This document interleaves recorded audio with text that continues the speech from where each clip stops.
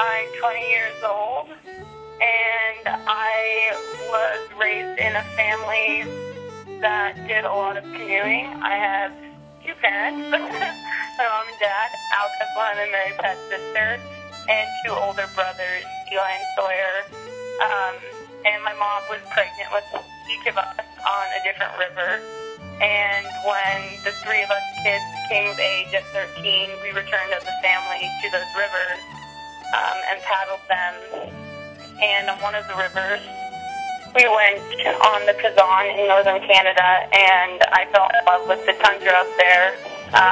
So when I turned 20, I decided to do a trip of my own with one of my brothers, Sawyer, my cousin, and a friend, and we did an 1,000-mile trip across Canada in 40 days. We ran into ice on day 8, had a ton of wildfires that we had to portage through, and had 15 days straight of headwind, but we made it, and it was awesome.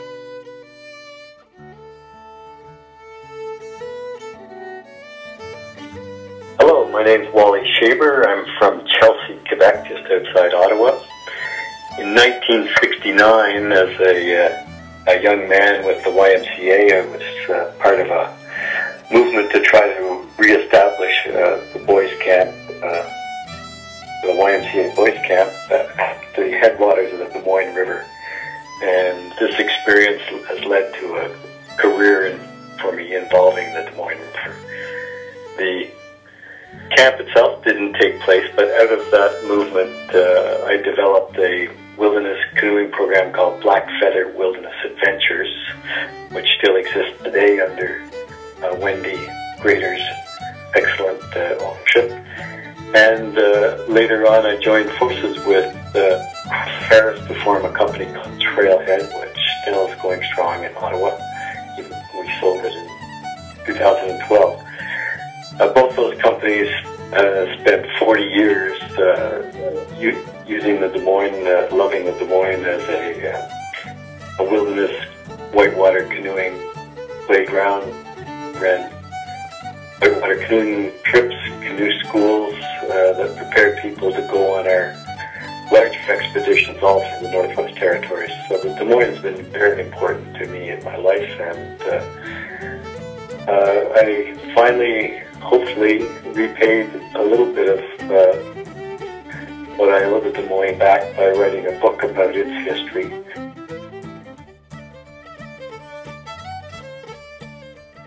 Ed Struzik is an award-winning writer and an amazing photographer who published a number of books and written many articles in magazines like National Geography, Canadian Geographic, Explore, and others. You're coming to the symposium and you're going to be talking about your latest book. That book, I think, will form the story of your presentation. You want to take just a few minutes and tell us a little bit about it? Yeah, I think your audience would be interested because I was asked by an American publisher to write a book about what the Arctic would look like in 25, 50 years based on, all the things that are happening, climate change, political developments, mining and oil and gas developments. And I think, one of the conclusions is that we're going to see, it's obviously going to get warmer and Arctic storms are going to be picking up steam. We're probably going to get a lot more fog on the coast. We're going to probably lose a few species in the southern regions. Polar bears will probably be on their last leg in western Hudson Bay and the Beaufort Sea region. Grizzly bears are going to be doing very well, in areas like the Firth River, the Mackenzie Delta. They will no longer have to hibernate for 8 months a year. They'll have an extra month or so of time to hunt on land. So the book is really just trying to create scenarios. What is it going to look like? And I think of interest to your audience is that one of the things that I do talk about is that we're going to see some very dramatic changes in the hydrology that drives the rivers of the Northwest Territories and Nunavut. And I think that probably the days of paddling Arctic rivers like the Thompson, the Kujua, and the Nook are probably going to be biased by then. We're already seeing water levels drop pretty dramatically in those rivers, and I think some of the more shallow rivers that you see in the northern Yukon, like the Snake, for example, I think that the upper reaches of the Snake are going to be, it won't be gone, but the season is going to be a lot shorter than it is now. And I think that, like skiing, as you well know, downhill skiing, it's going to be a lot more risky to plan ahead for a lot of these trips. And so really that's what the book is all about, and I described to some extent how I went about writing this book, and it was based on, probably 15, 20 trips that I did to the Arctic with scientists, with the Inuit, the Dene, and other people.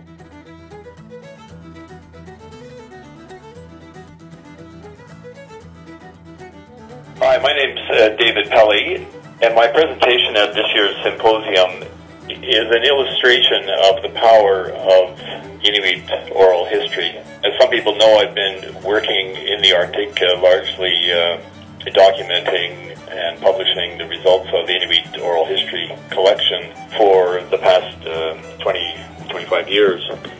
And I have to say that I've never failed to be impressed by the power of the old stories that the elders were able to relate to us, based entirely on the verbal accounts that they had heard as young people, often from their grandparents and great-grandparents, which had been passed down to them through generations.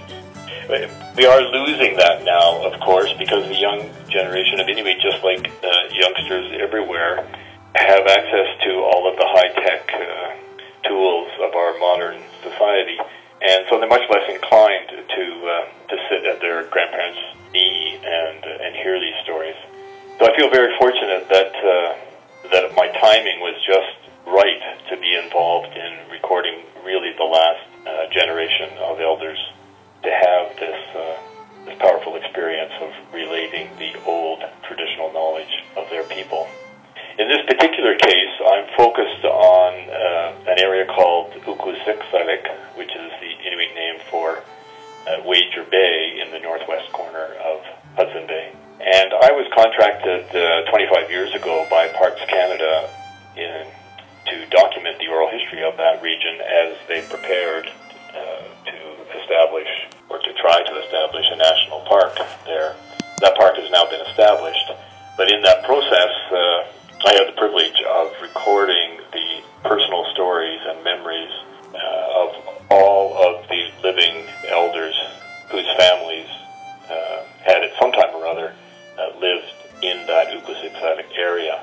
All of those elders are gone now, but the good news is that their stories and their knowledge of the history of that area it has been preserved, and now not only preserved but published in a trade book. And it's not very often that a publisher in Canada will actually feature Indigenous traditional knowledge in the manner that Dundurn has done in this book. So I'm really quite excited about the prospect of seeing the Inuit traditional knowledge and oral history celebrated in this manner.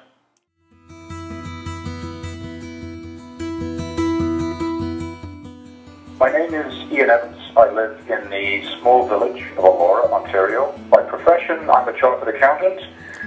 Gained my qualification over 30 years ago, moved to Canada, and lived in Africa as well.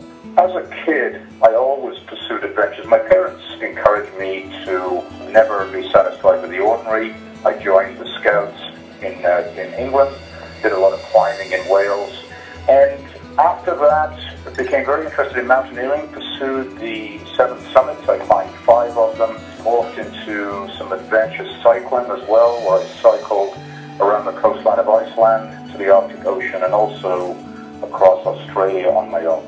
When I became involved in the Antarctic expedition, or the possibility to go to Antarctica, really that was a dream for me because as a kid I'd always followed the stories of Shackleton, Scott, Amundsen. My bookshelves at home are lined with Antarctic literature and exploration. And I was fascinated at my age. I was 58 when I became involved in the expedition. Could I take on this hardest expedition on Earth, survive, and reach the South Pole to become the oldest Canadian? And the presentation is all about preparations, the expedition, and really walking in the footsteps of these famous explorers. So I really look forward to presenting at the symposium in February 2006.